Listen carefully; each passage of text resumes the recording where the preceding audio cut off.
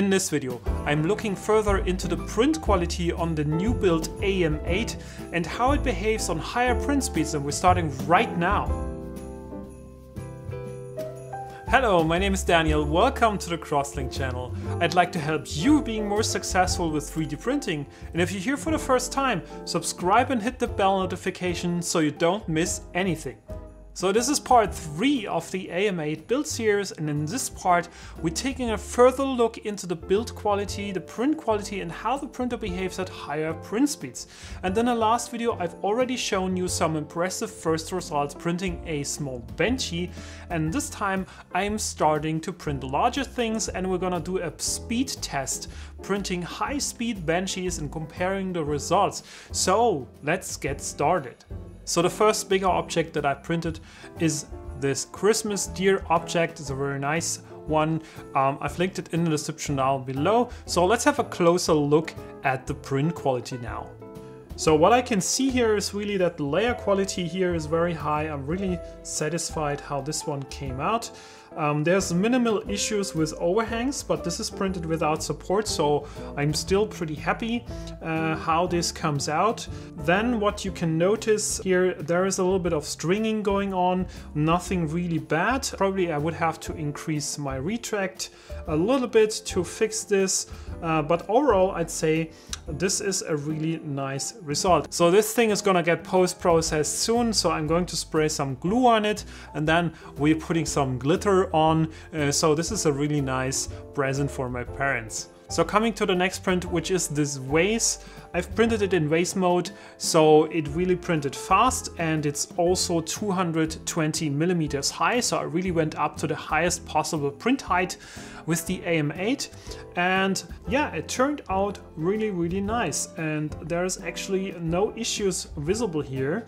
And if you take a closer look, I really love how it shines and reflects the light, and I think there's no post-processing needed at all. So this is also a nice present. There is probably better gold filaments out there, but this one was an old roll of gold filament that I still had. Probably gonna try something more fancy in the future, but this one is really nice. So after printing these two larger prints, I was pretty confident that I could go into the speed testing. So let's first have a look at the first benchy again from the last video, which was printed at 60 millimeters per second. As we've already seen, this first benchy quality is really nice, so nothing really bad here. Everything looks really nice and clean, there's no stringing, and all the layers look pretty good. It was also printed using the default acceleration and jerk, and these are normally 400 millimeters per square second and a jerk value of 15 millimeters per second. So let's go a little bit more into what these values actually mean.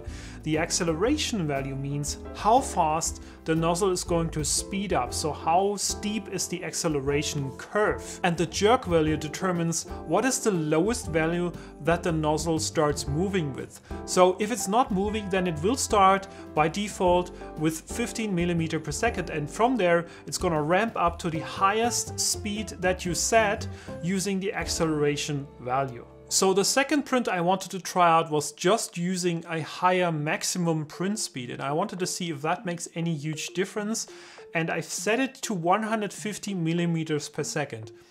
And the print time of the first benchy was 90 minutes, and with the 150 millimeters per second, guess what? The print time didn't change.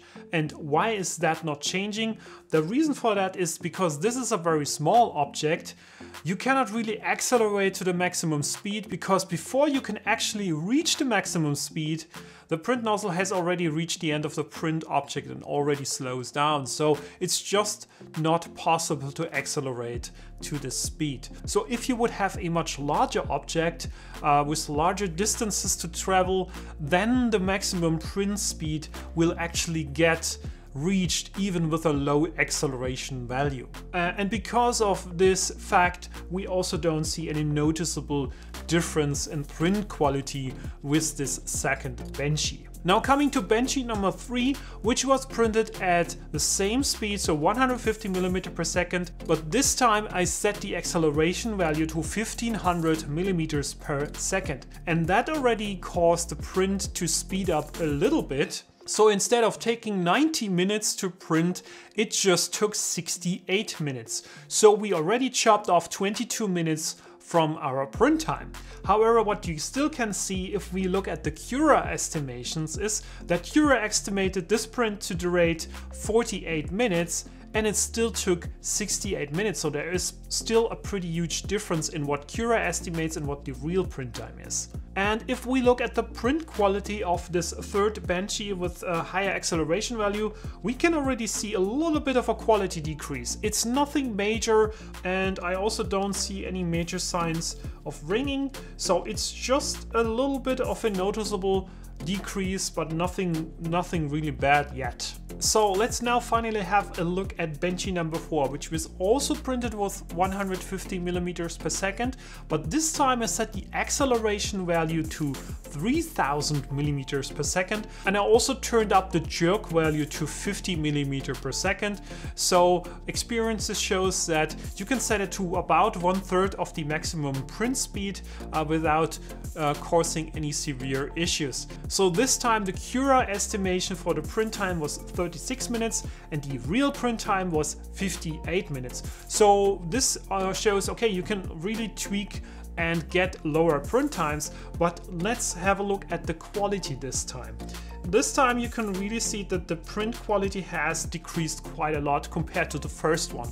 Still, I mean, this is something that I've already seen coming out of a normal Anet A8 without any tuning. So when we consider that this is now an AM8, it has a much stiffer frame, we can say maybe with some good confidence that we can get about the same result that we get with a default Anet A8, but at a much higher print speed.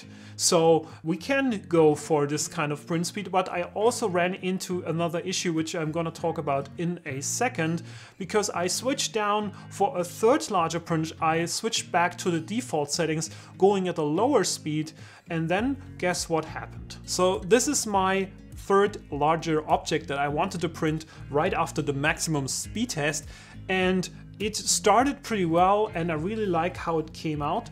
But you can see at the upper region, so around about in the last 1 or 2 centimeters of the print had started detaching, so it started to create a lot of stringing, and then the print was pretty much messed up. But what actually happened quite early during this print is that my 3D touch holder broke, and I mean, that wasn't really causing the stringing issues, but that showed me, okay, during the maximum speed test, the printer really pushed really hard. That really gave it the rest, and just broke it because probably of these high jerk values that caused a lot of vibrations in the whole printer frame. So what can I tell you about this is really you have to find that maximum acceleration and jerk value.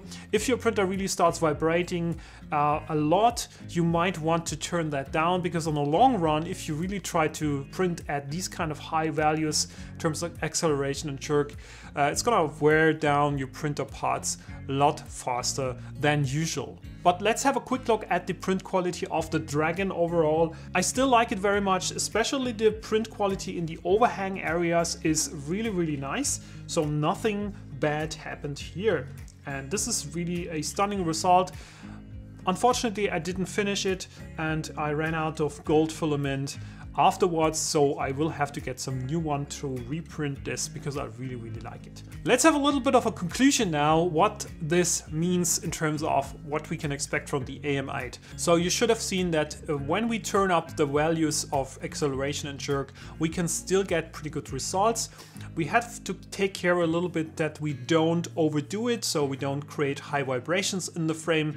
But overall, we can expect pretty good results even at higher speeds, and that's what I really was hoping for. Now, what I'm going to do in the future is probably use higher acceleration and jerk values, probably not that high, maybe something around 1000 acceleration and maybe 20 of jerk, but I don't want to do this all the time. Certainly I will most of the time print at 60 millimeters per second, maybe with these higher acceleration values, just to get some more speed, but not to compromise on the quality too much. So that's it for today. I hope you liked the video. I hope you got some value out of it. If that is the case, please hit the like button, share the video and subscribe to the channel. And we're gonna see each other next time on this channel for another video about 3D printing and more. Have a good week. Bye bye.